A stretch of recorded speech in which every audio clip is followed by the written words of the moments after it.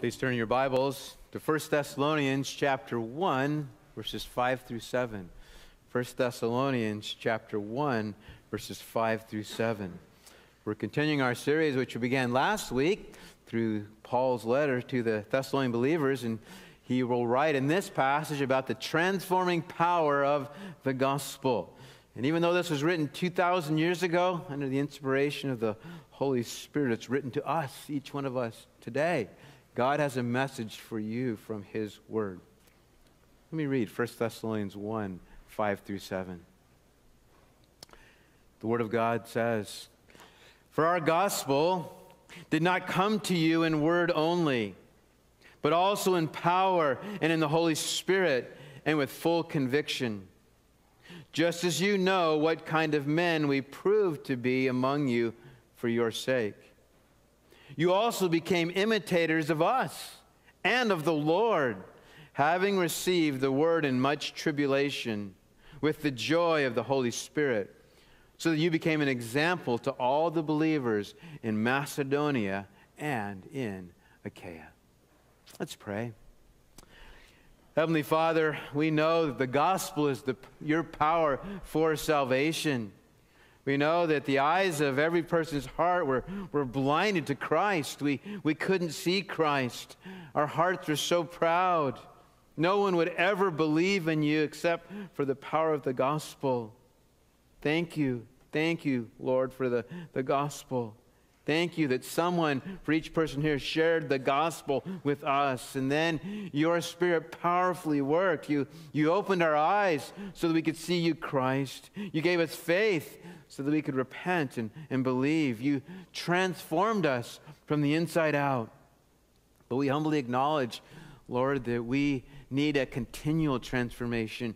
We need your gospel to continue to work in our lives. We long to be complete in Christ.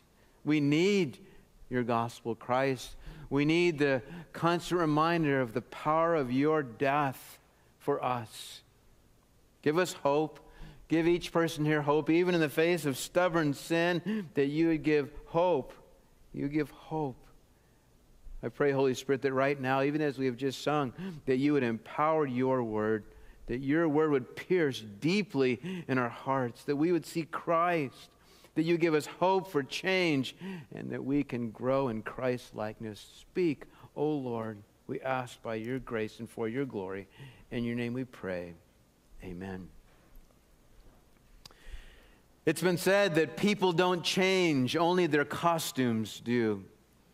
But we have whole industries in our society that are dedicated to changing people. Billions of dollars invested in various ways trying to change people, whether it's dieting or drinking or drugs or many other things that people are wanting to change, and yet there seems to be very little success. Can people really change? Not just on the surface, but deep down. Not just on the surface for appearances, but can people change in the depths of their character? Can you change? Can you change? Now, there's certainly areas of your life where you would like to change, and yet does it seem like you're having very limited success in those areas? Beloved, we need to be reminded again of the life-changing power of the gospel. Yes, the gospel to save us, but also the life-changing power of the gospel to change us in those areas that we continue to struggle with. If you're a Christian, the good news of the gospel is working in your life for God's glory and your good. Do you believe in the transforming power of the gospel? And we will see in this passage that, like the Thessalonians, you can be an example. Like the Thessalonians, you can be an example by God's grace for others to follow as you seek God. Paul's going to remind the Thessalonian believers here how the gospel came to them. He's going to remind them of the powerful effect the gospel had and how it's continuing to work in their lives. And we will see the simple message of this passage is the call to trust the gospel's transforming power. To trust the gospel's transforming power at salvation, but beyond that, in every day of our life. We will see in this passage first the power of the gospel. Then we will see the power of suffering. And finally, we will see the power of example. Let's look first of all at the power of the gospel in verse 5. Look there, Paul says, "For our gospel did not come to you in word only, but also in power and in the Holy Spirit and with full conviction, just as you know what kind of men we proved to be among you for your sake." This word gospel is a compound from two Greek words. The first means good, and the second means message. So in a sense, this word gospel has the idea of good message. Sometimes we would call it the good news, because that's what the word means. And Paul says here that the gospel is more than words. Now, the gospel does start with words, because the gospel, the good news, is based on clear truths that must be declared. There is truth. It's not just words, but there are words of truth. Romans 10:17 says, "So faith comes from hearing, and hearing by the word of Christ," or by a word about Christ. No one can come to Christ just by watching a Christian's life, as good as it may be. 1 Peter 1:23 says, "For you have been born again." How were you born again? "Not of seed which is perishable, but imperishable." How is it? That is through the living and enduring Word of God. Without gospel words, people won't understand your life. They won't understand what's behind your Christ-like life. Now, Paul certainly lived the gospel. We'll see that in this passage. But there was always a clear proclamation of gospel truth, of gospel words. If you remember, we read last week Acts 17, 1-10, because it's in Acts 17 that we have the background. It explains to us how the church was planted there in Thessalonica. And in verses 2-3 of Acts 17, Paul summarizes what were the words of the gospel that he shared. What was that gospel message? And he says, and according to Paul's custom, he went to them, and for 3 Sabbaths he reasoned with them from the Scriptures. So what did he say? What did he say? What were the words that Paul said, explaining and giving evidence that the Christ had to suffer and rise again from the dead, and saying, "This Jesus who I'm proclaiming to you is the Christ." In many ways, that's kind of the gospel in summary. Jesus Christ had to suffer. Jesus Christ had to die in your place. He had to rise again for sinners so that we could be reconciled to God. Those are the words of the gospel, the truth. And really there's 4 very simple but very profound aspects of what the Scripture would call the gospel. If we were to say, well, what is the gospel? It's not just using the word gospel, gospel, gospel. No, it's what does it mean? What does it contain? There's 4 basic truths. And the first one would be that God is holy. God is holy. The gospel doesn't start with you. The gospel starts with God. God is holy and righteous. But then secondly, the second part of the gospel, it's the opposite side, and that is people are sinful. People are sinful. People are sinful. The third is that Jesus is Lord and Savior. Christ came as Lord and Savior through his death and resurrection. He is Lord and Savior. And then the final aspect of the gospel is that we must believe and repent. We must believe and repent. God is holy. People are sinful. Jesus is Lord and Savior, and we must believe and repent. This was the gospel that Paul proclaimed. This is the gospel. If you're a Christian, that would summarize what you had to be exposed to and what you had to respond to. This is what a person must hear or read and understand and believe if a person is to be reconciled to God. God is holy. The gospel starts with God.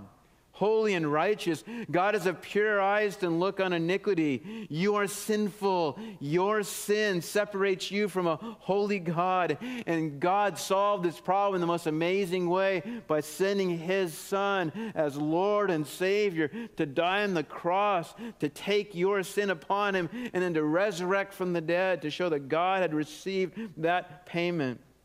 He suffered the wrath of God you deserved. But all of that, God's holiness, man's sinfulness, Christ dying for sinners, all of that does no good if a person doesn't believe. They must believe, they must repent, they must trust in Christ's death for them. So that's the summary. These are the gospel words. This is what Paul proclaimed. Paul proclaimed the word of the gospel. And yet in the passage we're looking at right here, he specifically says, our gospel did not come to you in word only. Yes, it did come in word. It came with powerful words of the gospel. But it didn't stop there. Paul's message didn't stop there. Are gospel words enough? If someone hears or reads the words of the gospel, will they automatically receive Christ in faith and repentance? There was a recent Rasmussen national survey that found that 77% of American adults would say that they believe in Jesus Christ. He was the Son of God sent to earth to die for our sins. They believe in those words of the gospel. That could be some here, that you believe in those words. Many people are aware of, many people even acknowledge the facts of the gospel, but they are not saved. They do not know Christ in a personal way. Well, why? Look at verse 5. He tells us why. For our gospel did not come to you in word only. It came in word, but not in word only. Look at the next phrase. But also in power and in the Holy Spirit. There must be gospel words, but talk won't do it alone. Even talking about the truths of the gospel, by God's grace, divine power must be woven through the words of the gospel so that someone will come to Christ. 1 Corinthians 2, verses 4 through 5, Paul says there, and my message and my preaching were not in persuasive words of wisdom, but what? But in demonstration of the Spirit and of power, so that your faith would not rest on the wisdom of men or on the words of men, but would rest on what? The power of God. This is stunning. If anyone's words could have saved someone, it would have been the Apostle Paul. And yet he says that no, my words, even as a big A apostle, his words alone could not win anyone to Christ. So yes, we need to be prepared with the words, right? We need to be prepared to share the words of the gospel, but ultimately, it's God's power that we depend on, that His power would work. Gospel words must be infused with divine power. You say, well, what is that? What is the power that Paul is talking about here? Look there in the middle of verse 5. Our gospel did not come to you in word only, but also in power and in the Holy Spirit. You notice what he couples this with so that you understand what this power is.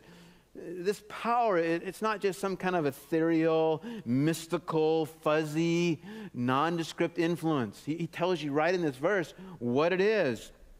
And throughout the book of Acts and Paul's writings, it's very clear that this power behind the gospel is the person and work of the Holy Spirit. That's what it is. It says right in the text. Well, Christ said this in Acts 1:8. Remember when he said, you will receive power. There's the power. How? You'll receive power when the Holy Spirit comes upon you. And you shall be my witnesses, both in Jerusalem and all Judea and Samaria, and even to the remotest parts of the earth. The first century Christians, the apostles, were very faithful proclaimers of the gospel, very clear. But that doesn't explain alone, or even primarily, why and how people responded to their message. What was it? There's only one explanation. The Holy Spirit. The person and work of the Holy Spirit, the third member of the Trinity, empowered their words with divine authority and power so that completely transformed the lives of people that they were proclaiming the gospel to. Say, why is that so necessary? Why is that so necessary? Why do we need that divine power as we share the gospel? Why is that so necessary? You say, well, I share the gospel, and it's obvious. Come on. The gospel is obvious. I just shared with you the 4 points of the gospel. Yes, that is obvious, but it's not to sinners. Why do we need the power of the Spirit to work? Why will no one ever come to Christ in saving faith without the intervening work of the Holy Spirit? 2 Corinthians 4, 3-4, Paul tells us why this power of the Spirit is so needed. He says, and even if our gospel, there's the good news, there's the words, even if our gospel is veiled, it is veiled to those who are perishing, in whose case the God of this world has blinded the minds of the unbelieving, so they might not see the light of the gospel, the good news of the glory of Christ, who is the image of God. That's it. That's why there is such a need for the power of the Holy Spirit to work through those gospel words. The gospel seems so obvious to us, doesn't it? At this end of salvation, on the other end of salvation, it's obvious. And yet think about the unbelievers around you who just don't get it. They can't see what seems to be so obvious to them. The gospel may seem, it just seems foolish. It seems untrue. It seems irrational. It may even be blinding. The Satan may even be blinding them in the sense that they intellectually will acknowledge it, and yet he's blinding them so much that they do not submit their lives to Christ. They will not come to him in faith and repentance. They will acknowledge that Jesus exists. They may even say, yes, Jesus died on the cross for sins, and yet their minds are blinded. So they cannot have true saving faith because of what Satan has done. He's blinded. He confused their minds to the life-changing truths of the gospel. I'm sure it's happened to you. Maybe you've shared very carefully the gospel, the good news. You've given good explanation. You've shared Scripture very clearly, and yet they just don't get it. Why? Because by God's grace, the Spirit of God has to take those gospel words and remove the blinders so that person can see Christ, so they can see the reality of the gospel. And when the power of the Spirit works, what happens? It's irresistible. It's irresistible. When he removes the blinders, it's irresistible. When their blinders are removed by the power of the Spirit of God, when they see Christ for who he is, when they see what he has done and what they need, that person will come to him in saving faith. That's what the power of the Spirit of God does. And the power of the Spirit of God, it's not limited to missionaries or pastors or elders or some other special category of Christians. No. What is it? In a simple but profound way, this power describes the Holy Spirit energizing and empowering the proclamation of the good news, of the gospel, no matter who it is, no matter what Christian humbly shares that, the Spirit of God can empower that for his glory.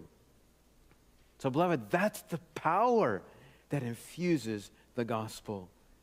Romans 1:16, Paul says, For I am not ashamed of the gospel. Why? Because it is the power of God for salvation to everyone who believes, to the Jew first, and also to the Greek. When you share the gospel, beloved, when you share, when you speak out the good news of the gospel, it's unlike anything else you will ever speak. The Spirit of God can infuse the words of gospel truth that you speak with power, And this is amazing. And it helps us to realize that ultimately, it's not dependent on you. Yes, you long for that loved one to come to Christ. You long for that neighbor or that child to see the reality of who Christ is. You long, you pray for that. You seek to share the gospel imperfectly, and yet you boldly share the gospel. Ultimately, though, it's the power of the Spirit of God that saves. That ultimately is what we are dependent upon. For your neighbor, for your loved one, for your child. Yes, share the gospel, but realize and pray that God would do a work through that.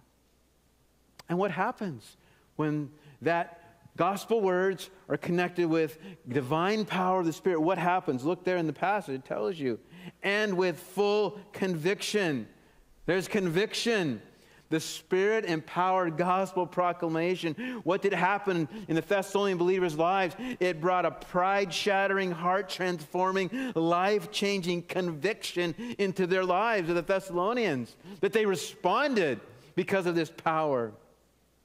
And although we share the gospel with sincerity, and although you share the gospel with earnestness, ultimately you are not the Holy Spirit. You can't bring this kind of conviction, no matter how passionately you share the gospel. And be careful, you don't go too far in that, because ultimately it's the Holy Spirit that's going to have to do that. He's going to empower that gospel truth. And we humbly pray that God would use his message to pierce those hearts so they would see Christ, so they would respond to Christ in saving faith. So what are implications from this first section of the power of the gospel? I think a first one, Christian, is that you need to know the gospel. If you're a Christian, you need to know the gospel. Beloved, do you know the gospel? Now, I know you know it enough to become a Christian, right? You're saved if you're a Christian. But do you know the gospel so that on a moment's notice, if God sovereignly opens a door, you could share the truth of the gospel? A believer, a true believer, wants to be prepared and prayerfully looks for opportunities to share the life-transforming truth of the gospel. 1 Peter 3:15 is probably the clearest passage on that, where the Apostle Peter said, "But sanctify Christ as Lord in your hearts." And what? Always being ready. Always being ready to make a defense to everyone who asks you to give an account for the hope that is in you. Yet with gentleness and reverence. There's an attitude of gentleness, an attitude of reverence, and yet there's a boldness of always being prepared. Beloved, if this afternoon God provided you an opportunity, maybe your neighbor, or maybe a child, or maybe this week a co-worker, a door was opened for you to share the gospel, and you asked some leading questions to lead into that. Would you be prepared? Would you be prepared to be able to share the gospel clearly enough so they could accept or reject the truth? Are you prepared at a moment's notice? Because the reality is you don't have time in that moment to prepare. That's why Peter says, be prepared for that. What is the gospel? I just gave it to you. 4 points. It's not complicated. Christ calls us to come as a child, right? A child can come in saving faith. And so we need to be ready with the facts of the gospel. God is holy. People are sinful. Jesus is Lord and Savior. You must believe and repent. That's the gospel. And if you can share that with simplicity, with conviction, say, well, John, that's so simple. That's right. It's simple. But as the Holy Spirit of God empowers that message, people's lives can be transformed. How do you know? Look around you. That's the message that you responded to. Someone either shared that to you, or you read a tract or in Scripture. That's what you believed. Are you prepared for that? Inside your bulletin, there's a little card that looks like this. And you say, that looks familiar. Yeah, that's what I've just been saying the last 5 minutes. God is holy. People are sinful. Jesus is Lord and Savior. We must believe and repent. I encourage you. Take that card. Alex Rapay and Greg Hayner kind of developed this as a tool for us to use. There's some explanation on the back. How can you use this? The first way to use this is just use it to become familiar. I mean, for you to say, I need to be able to share this, even if I didn't have this, to be familiar with this. It could be also a tool that you could use to go over with someone. But whatever you use, be prepared. Always being ready. Always remember, there's a whole bunch of them back in the back, and you can take as many as you want to pass out, to hand out, or to use as a resource. Be prepared. What's the second implication of this, of verse 5? Trust the power of the gospel. And beloved, we need to hear this. Trust the power of the gospel. And I think this will help us. We all admit, most of us, it's a challenge to... do I say something now? What's going on? There's a fear that begins coming in your heart, And one of the major things that will help you in that is trusting the power of the gospel. Beloved, do you really believe that the Holy Spirit can empower your proclamation of the gospel to bring someone to Christ? Do you really believe that? Sure, Paul was an apostle. He's a big A apostle. Of course, the Holy Spirit can empower his words. But what about you? Do you really believe? Do you believe that the Holy Spirit can use your words? Imperfect, stumbling, and yet sincere. Can the Holy Spirit use your words to bring someone to Christ? That the triune God can empower your words as you share the truths of the gospel so that someone would come to Christ. I believe this will help us greatly the more we are convinced of this. Do you want to experience the Holy Spirit's power? You say, yeah, I want the Holy Spirit's power in my life. Well, one of the greatest ways you can do that is just proclaim the gospel, because that's where he promises, probably one of the clearest ways that he promises that he will empower your life. He will graciously and powerfully work. What specific persons at work? What specific persons in your neighborhood will you pray for? And then boldly take appropriate opportunities to share the gospel. You say, oh, it's going to be awkward. Yes, let's just face it, it'll almost always be awkward when you jump off the diving board and start that conversation about gospel. That's just the way it is. But then when you get into it, like, why did I hesitate? This is awesome. The Spirit of God is working. Will we step out in faith and believe that God will use your proclamation of the gospel to draw someone to Christ? Beloved, there are few things as exciting and as encouraging as when you see the Holy Spirit use your words, very imperfect, but when he used your words to draw someone to Christ. That's something we need to long for and pray for. With all of our fears and insecurities, pray, oh God, use me in that. But in a room this size, this is actually about you. You have no message to bring because you've not responded to that message. Sure, what I just shared with you, you say, I know that. I know that God is holy. I know that man is sinful. I know that Christ is Lord and Savior. I know that someone must believe and trust in him. But clearly in a room this size, there are some that have not embraced the gospel for yourself. So my call to you, my cry to you, this passage is crying to you today is the day of salvation. Embrace that message.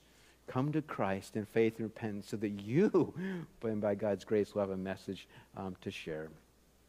Beloved, trust the gospel's transforming power. So in this first verse, we've seen the power, the awesome power of the gospel. Let's look secondly at the power of suffering. Look at verse 6. Paul is talking about when they came to Christ, when he went through Thessalonica there. What does he say? Look at verse 6. You also became imitators of us and of the Lord, having received the word in much tribulation with the joy of the Holy Spirit. Now, if you were with us last week, we gave you a little background that Paul wasn't there very long. Maybe a month or two is all that he was there in Thessalonica. And then he was forced to leave because of persecution. And Paul sent back Timothy, and he said, Timothy, we had to leave quickly. How are those new believers doing in Thessalonica? And he sends back Timothy, and because he's concerned, because these new Christians, they're surrounded by immorality. They're surrounded by idolatry. And what's the report that comes back? Timothy comes back and he says, they're doing great. They are doing well. Their faith is genuine. They were following Paul's examples. Ultimately, they were following the Lord.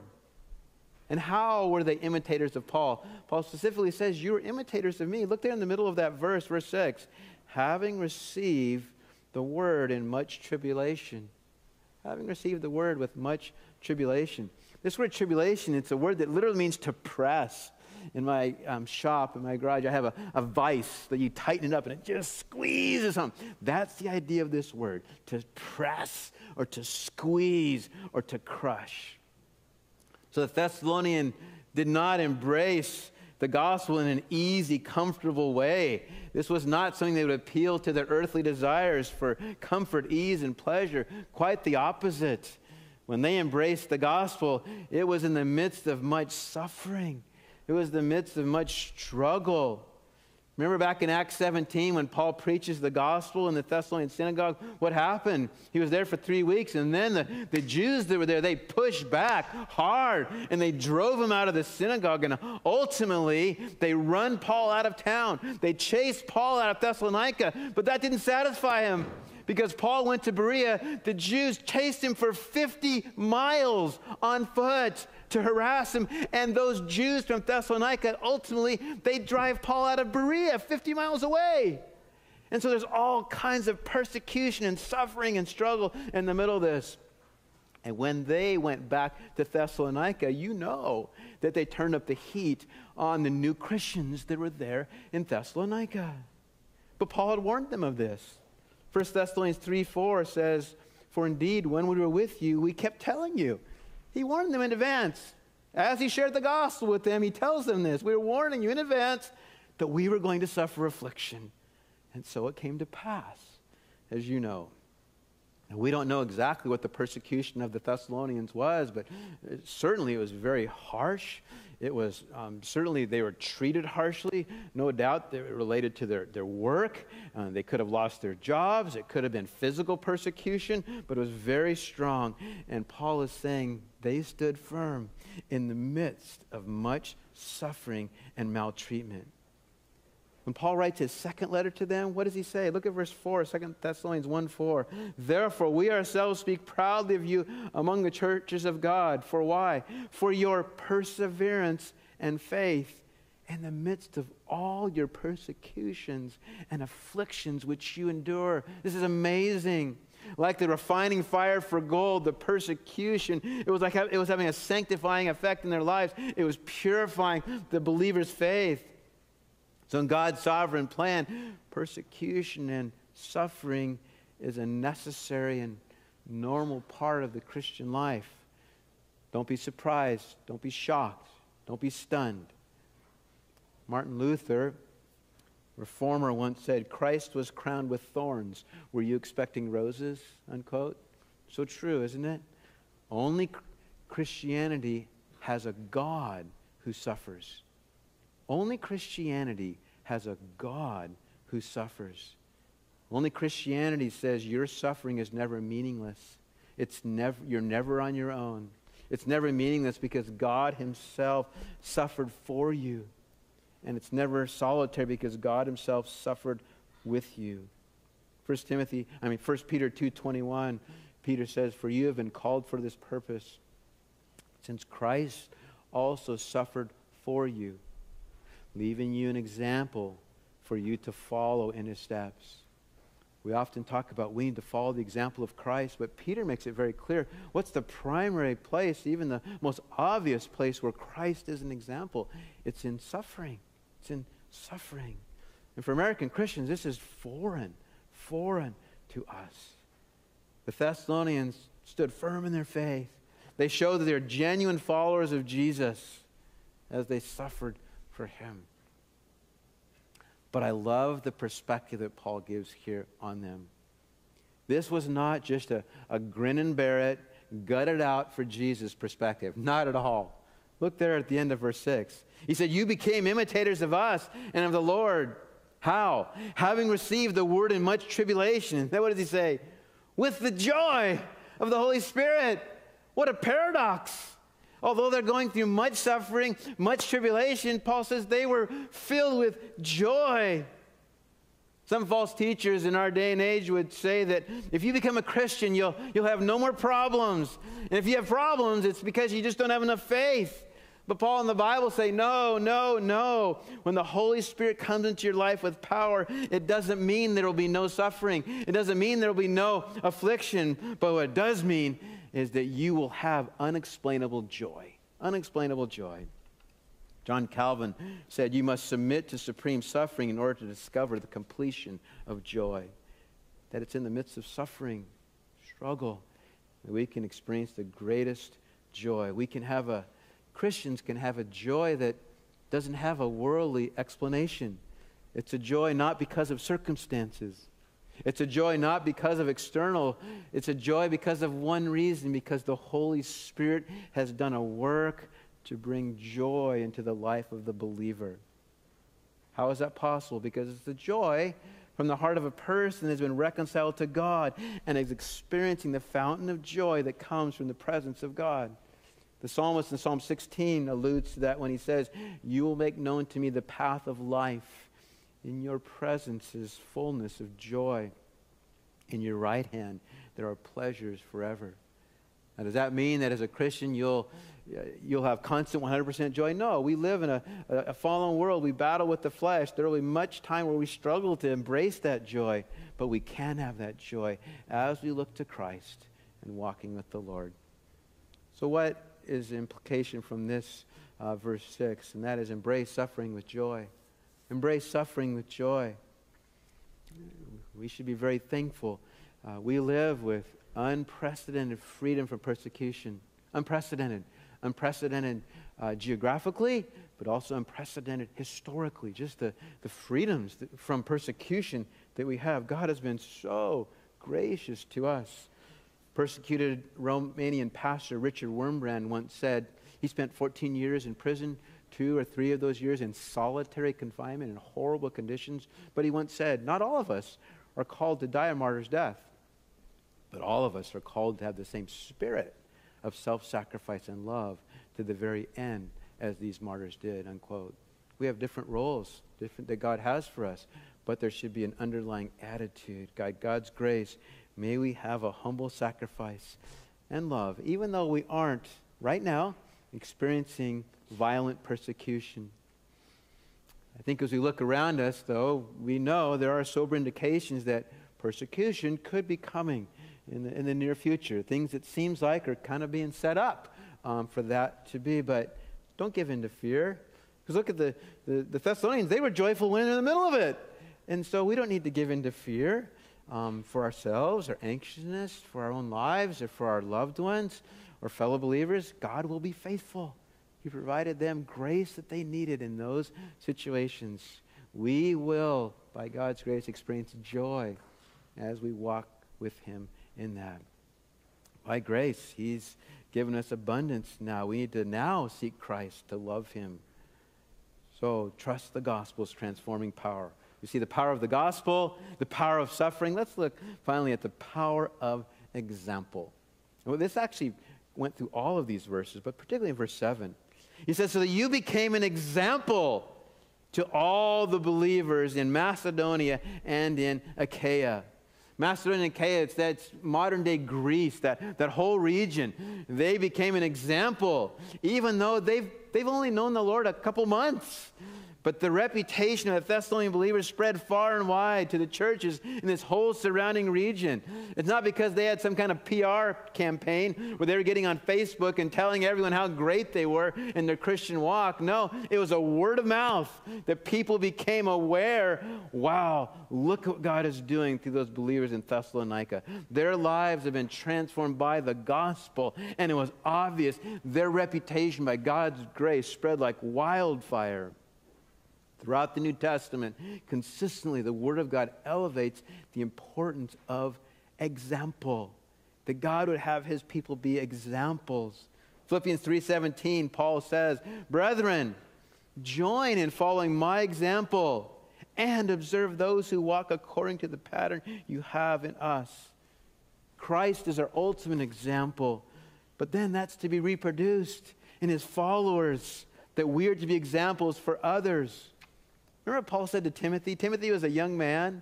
He gives him a very encouraging challenge in 1 Timothy 4:12. He says, let no one look down on your youthfulness. How is that possible? How could no one look down on your youthfulness? Rather in speech, conduct, love, faith, and purity, show yourself an example of those who believe. Our Lord intends to extend His power. Our Lord intends to extend His influence through people like you, Christians, who are examples, are living pictures of Christ. Beloved, people can't see Jesus, but they can see you. Do they see Jesus reflecting in you? That's what Paul was saying. Even though they're young in the faith, they became model Christians. This was a small church filled with baby Christians in a sea of paganism. And yet the Spirit of God enabled them to be a powerful display and a powerful picture of Christ. Christ was being formed in them. And Christ is the starting example. Colossians 1:28, we proclaim him, admonishing every man, teaching man with all wisdom, so that we may present every man complete in Christ. Christ is our primary example. And you remember Paul will tell others, follow me. How should others follow him? Follow me as I follow Christ. Christ is the ultimate example Paul followed, and he desired that then others would follow Christ's example. At the end of verse 5, look what it says there in your text. Just as you know what kind of men we proved to be among you for your sake. You saw our example. Then at the beginning of verse 6, Paul says, you became imitators or followers of us in the Lord. Think of this amazing chain. There's a chain of example here. You have Christ. And then Paul says, I followed Christ's example. And then he says in Thessalonians, you followed our example, those that brought the gospel to you. And then he's saying, now there are other people that are looking back to you, Thessalonians, and they're following your example. What an amazing chain of example that God used for his glory. It's like when you drop a rock in a pool of water. What is it? There's a ripple effect that spreads and spreads and spreads. So in a sense, you and I, we are there's lots of links in that chain between us and Jesus. But we see Paul, the Thessalonians, the people that followed their example, then many, many, many thousands of others. But now we are links in that chain as well, looking back to the examples of others that have followed Christ, but then by God's grace that others would look to us in the example we are of following Christ. So I think a natural implication of this is that you would embrace the power of example. Their example was profoundly used in this whole region. What about you? At your workplace? At your school? In your neighborhood? Do you stand out? Not in a prideful, legalistic way, but do people notice? Are you an example of Christ-like love and ministry to others? Is there a consistency in your life that people know he's different, she's different? Are you a person of conviction and integrity because of Christ? What about in your home? In your home itself, are you an example of Christ to the people that are the very closest to you? Is it obvious that Christ is the center of your life? If you're married, does your pursuit of Christ encourage your spouse to pursue Jesus as well? If you're parents, the power here is amazing. Though not perfect, can your children clearly see Christ reflected in you? Or do you just try to give them a Christian impression? Or is there a deep sincerity of faith so that your kids know that you love Jesus above all things and you long for them more than anything, that they would love Christ? Kids can see through futile attempts just to give a Christian impression. They know the difference and will have devastating effects on their lives.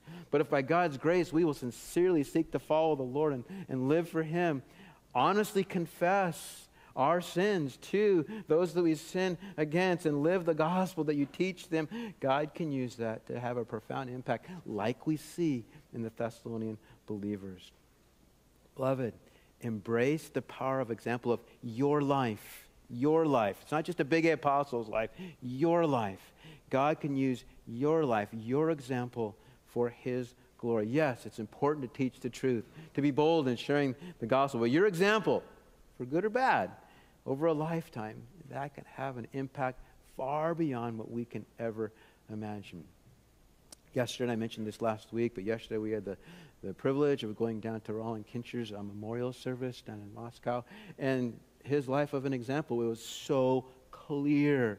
I mean, person after person giving testimony of God's grace. That's an example of living a life that pointed to Christ. But what about you? In your role that God has given to you, are you living in such a way that people look at you and say, wow, they're not perfect, but there's something different about her.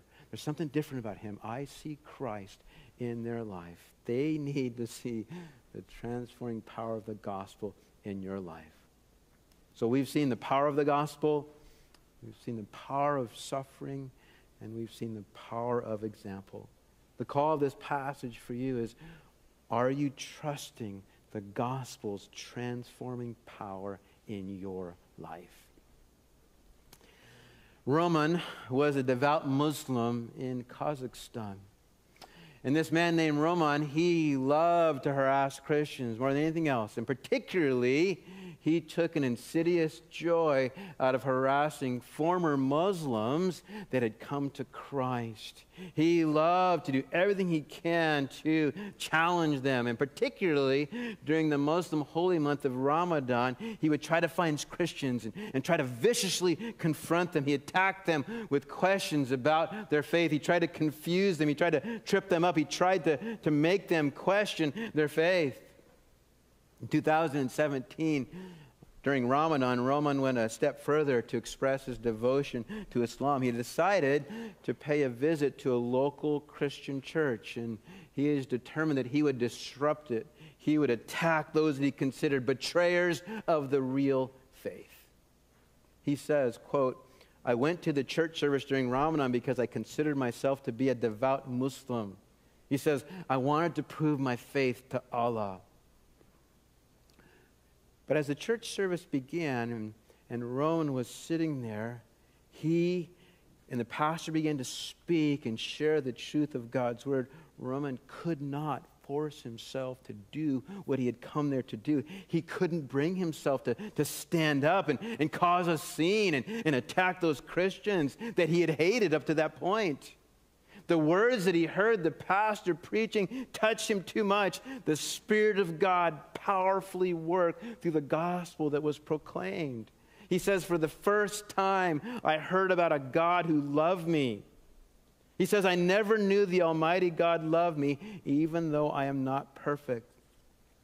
And that love was displayed most clearly when God sent his precious Son to die for sinners. And so the surprising and healing truth of the gospel of a God who loves his sinful creation and sent his Son to die on the cross for their sin began to wash away a lifetime of guilt. And so the gospel words that Roman heard that day of love and mercy and forgiveness that he didn't ever hear in Islam, that began to touch his heart. It grabbed his heart. And then something happened that he had never expected in that service. When he walked into that church with very evil intent, the gospel came with the Spirit's power, and he broke down in repentant tears, and he trusted in Jesus Christ as his Lord and Savior. One moment entering into that church to try and decry the followers of Jesus. The next, within that hour, he came to Christ. He was overcome with indescribable joy. Sitting there in that church service in Kazakhstan, this man who had devoted his life to persecuting Christians now became one of them. He became a true follower of Jesus. Now that is different from our lives. We aren't experiencing that, but it tells us of the transforming power of the gospel. And it's not a different gospel that you have. It's the same gospel, the same power. Beloved, will you trust in the transforming power of the gospel? Let's pray. Talk to the Lord, and in what way specifically would God have you to trust in the transforming power of the gospel? It may be a commitment to say, you know what, actually I'm not that familiar with sharing the gospel. I know if a door opened, I wouldn't be able to share that clearly. Maybe it's a commitment to be prepared. What specific persons will you pray for as opportunities to share with them the transforming power of the gospel? And then even following up further, if that gospel can transform and take a sinner and make them a follower of Christ, what about those areas of sin that you are struggling with, that you are managing? How would God have you to look at the same transforming power of the gospel and come underneath that power so that sin could truly be conquered for God's glory and you could be an example of those who believe? Talk to the Lord.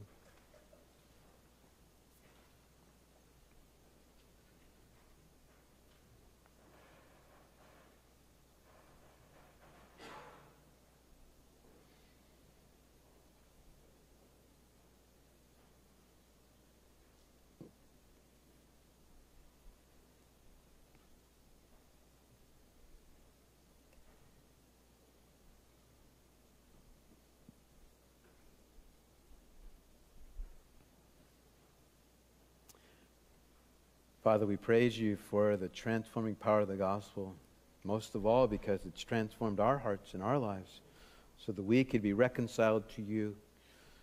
Our hearts were hard, and yet you opened our eyes to see you, Christ. We came to you in saving faith.